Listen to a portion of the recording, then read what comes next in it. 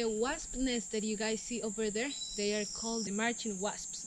What they do is that when they hear vibrations from the outside, that means any loud sound, they will start to rub their wings to make sounds. Yeah. If you see, there are some of them outside. Those will be the soldiers. They are the ones that are listening what is going on outside. The ones inside, they don't hear anything.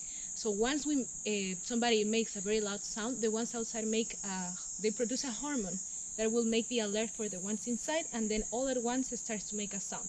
Like that, they are giving the alert to the ones outside to be careful, because they may come out, okay?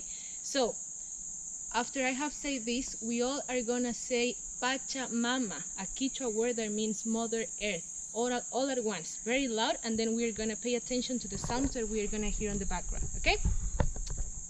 1, 2, 3. Pachamama!